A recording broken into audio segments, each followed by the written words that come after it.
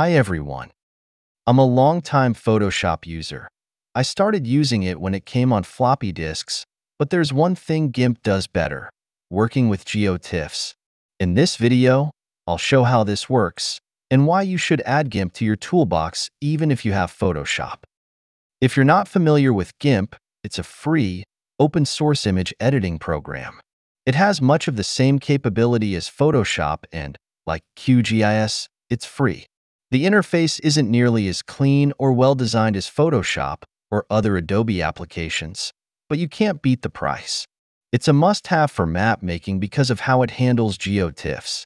You can open a GeoTIFF, make changes such as exposure or coloring, using filters, and so on, and export it as a GeoTIFF, and the geographic metadata stays intact. That's something Photoshop can't do, and is a real boon for making maps using raster data, such as the natural earth files. Here's how this works. Natural earth files. The files at naturalerthdata.com, are a great resource for creating maps. They make ideal base maps for many projects, but they can look a bit washed out. This is usually ideal for most maps, since it makes text more easily readable, but sometimes you might want the image to be stronger. QGIS has very limited ability to alter files like this. Using Photoshop is complicated and doesn't always work. GIMP solves this problem. The natural earth files are all GeoTIFFs, so you can open them directly in QGIS and add shape files to them. Here's the natural earth one file. I'd like to increase the contrast to make the colors stronger. I'll open the downloaded file directly in GIMP, and a warning briefly appears. You can ignore this warning. GIMP will open the file correctly. To adjust the contrast, I'll go to Colors, Levels, and move the black point marker inward to increase the contrast. I also enabled the split view to make it easy to see the difference. That looks good.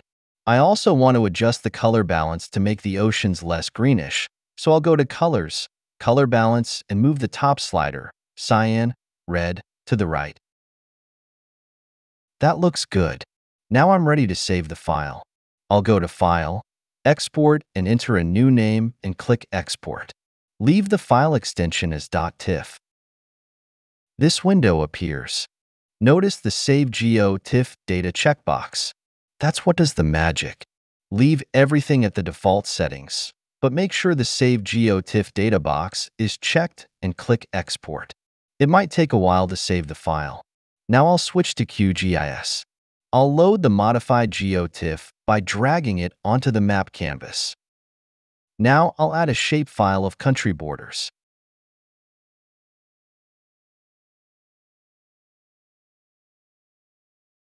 Finally, I'll change the CRS to World Robinson. And there we are. You can also use GIMP's filters to give your map a painted look, a really easy way to get a vintage map effect. Using other raster files, GIMP can open the natural earth GeoTIFFs directly with no problems. That's not the case with all GeoTIFFs, though. Some GeoTIFFs won't open correctly in GIMP. If you have one of these, or a raster that's not a GeoTIFF, such as a Google Earth base map, or a georeference PDF, like many topographic maps, you'll need to convert it to a GeoTIFF before you can edit it in GIMP. This is an easy process. Here are the steps. Load the base map, or GeoPDF, into QGIS. Here I've loaded a section of Alaska using the ESRI topographic base map. This looks too light to me, so I want to get it into GIMP to adjust the exposure and tweak the colors. I need to export it from QGIS as a GeoTIFF to do that. Go to Project, New Print Layout to open a print layout window. Click the Add Map button and draw a box to add the image. Go to Layout, Export as Image. Name the file and choose TIFF from the Format menu, then click Save. You have to choose TIFF as the format for this to work. The image export window will appear. Set the desired resolution and check the Generate World File box, then click Save. Your image is now a georeferenced GeoTIFF, complete with a .twf file. Next, I need to modify it in GIMP. Open it in GIMP and make your edits. I've increased the contrast and shifted the color balance. Now I'll export it as a TIFF. Here I've loaded it into QGIS and added some shapefiles. And there's my improved map. Softening DEMs. Using shaded relief can add an important element to a map, but it can often look overpowering. Here's a 10-meter DEM with the hillshade procedure applied. There are two ways in QGIS to improve this relief: lighten it and lower the contrast, or downsample the data. I cover both of these options in the NPS-style shaded relief chapter of my guide, but GIMP offers a third way that often produces better results: blurring the original DEM. This takes advantage of GIMP's ability to work with GeoTIFFs. Here are the steps. Download the DEM from one of the usual sources. Make sure it's in GeoTIFF format. Here's an area near Denver downloaded from the USGS national map. Now I'll run the hill shade procedure and set the Z factor at 0.00005. It looks pretty rough. I can try to soften it by changing the settings. See the NPS-style shaded relief video for more about this. Here's what I get with that. That's better, but I really want a softer effect. I could downsample the file, but that's a hassle and completely unnecessary. I'll export the original DEM from QGIS as a GeoTIFF before I applied the hill shade. Using the same process as before, then open the exported file in GIMP. Now I'll apply the blur by going to Filters, Blur, Gaussian Blur. Enter a number in either the size X or Y field. They're linked, so they should change together. Here I've set a value of 10. Click OK. One more important thing to do. When you export a file from GIMP, by default it will be in RGB color mode. This causes it to come into QGIS as a multiband color file.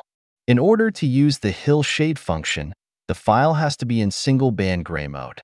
To fix this, convert the file in GIMP by going to Image, Mode, Grayscale.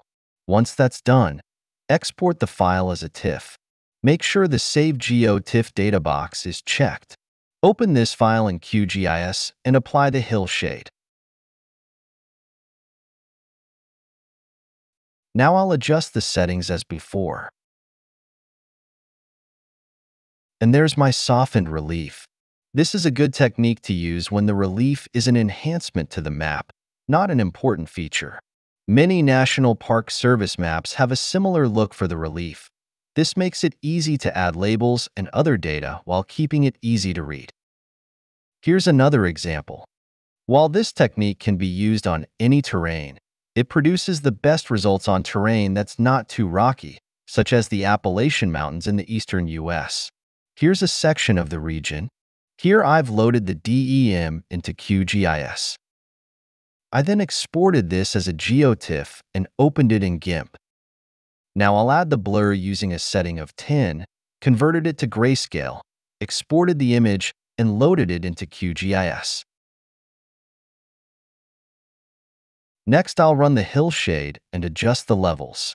You may need to experiment with these settings and the Z factor to get the look you want.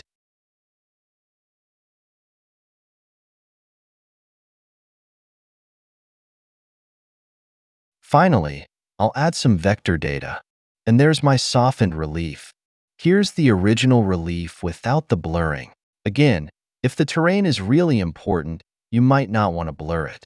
But if it's an enhancement, softening it can make the map more attractive and a lot easier to read the labels.